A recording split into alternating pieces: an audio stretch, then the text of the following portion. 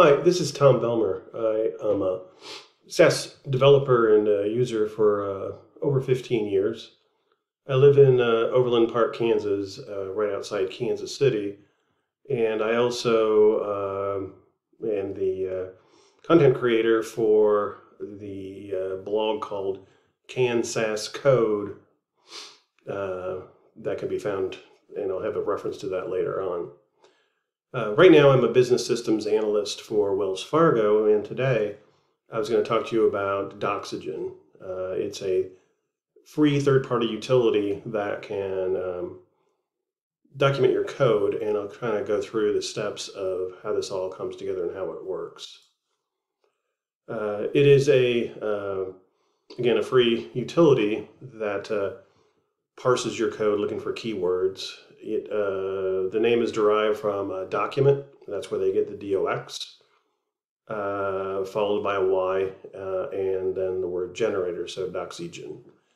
It was written in C++ back in 1997, and you can run this from a GUI, or the GUI is called Doxy Wizard, or from a command line. Some of the keywords that are used as examples are brief, so at brief, where you would supply a brief description of what your program does. At return is another example, what is returned from the process or the program that you're talking about. There is probably 50 or so of these, but you just kind of get an idea that it's looking for an at tag to pull information out.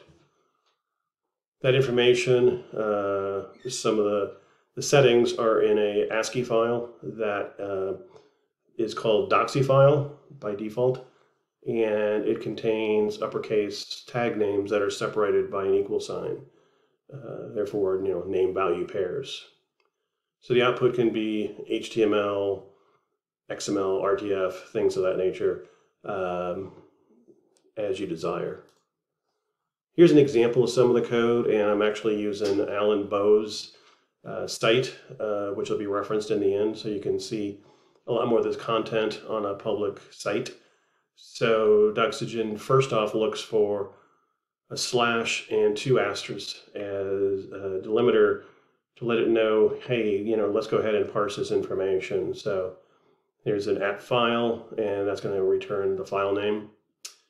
At brief, as I've kind of described, here's a brief description of this particular program. The details, a little bit more detailed information with an example. At parm, so what are some of the parameters used in this particular macro? Here's a version and the author. And then below that, I've shown the actual source code.